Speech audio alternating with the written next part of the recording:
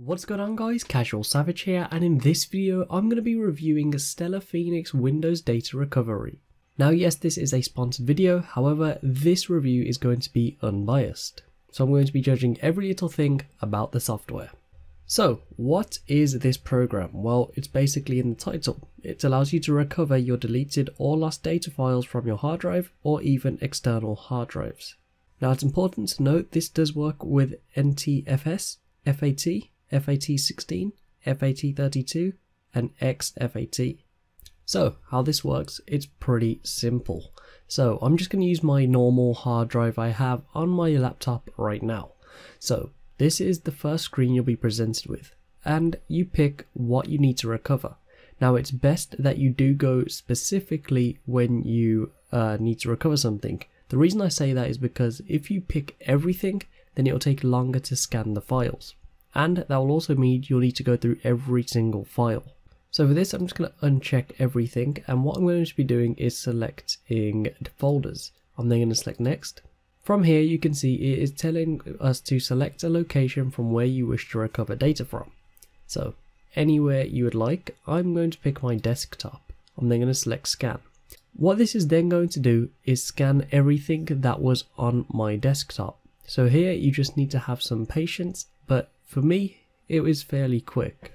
As you can see, just like that, it is completed. There was only 138 megabytes, hence why it was so quick. 27 files were found in 5 folders. So I can select OK. And then what you can do to get through to see what's actually recovered, you can see there's tree view over here to the side. Select this arrow, and you just simply keep selecting this arrow until you get to where you could see what is there. Pretty simple. Now say for example I want to recover this, all I would do is select it and then select recover. So recovering files using this software is very simple. You can see it's just a few clicks, it's a quick scan, and you can see everything that is being recovered. Now you can also come up to the settings and you can control some of the settings. For example, turning off the preview.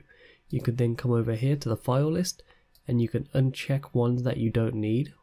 As you can see, it does give you more faster and better recovery results if you select the types that you need, simply because then it won't scan for these unnecessary files you don't need.